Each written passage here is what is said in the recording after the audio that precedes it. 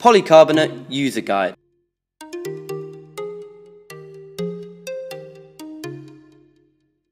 PC has a softening temperature in excess of 110 degrees Celsius, perfect for high heat applications. PC also has excellent mechanical strength. Print full assemblies in PC. PC Plus is available in transparent for lighting and optical applications. PC Max is engineered for increased toughness, 2.5 times tougher than ABS. Now, let's look at the slicing settings for PC. This tutorial will focus specifically on Simplify 3D. However, most of the settings that we'll cover are transferable to your preferred slicing software. Here, we are printing the popular NASA wrench model. Open your slicing settings and create a new profile for PC. Set your extrusion to 100% and specify which nozzle diameter you are using. In this case, 0.4 mm. We recommend you always print PC with a raft. Set the raft separation distance to 0.3 mm.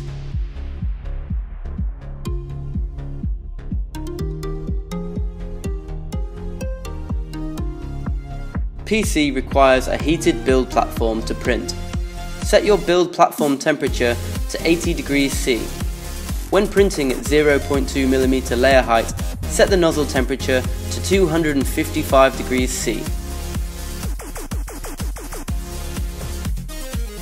PC prints best in a warm environment, so turn your cooling fans off for the duration of the print. PC will print anywhere in between 30 and 90 mm per second. We can now slice the model and export to the printer. We recommend using build tack as your platform coating when printing PC.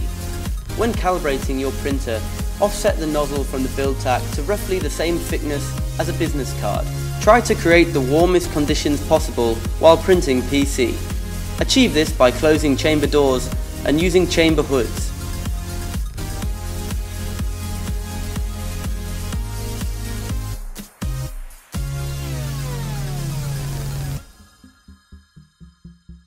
Once your model has finished printing, you can remove it from the print bed.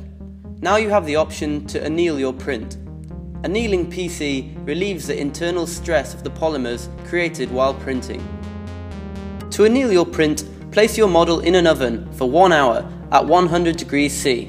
During this time, the polymer chains undergo relaxation, optimizing your print for maximum strength and toughness. For more detailed information about PC, visit polymaker.com for technical data sheets and user guides.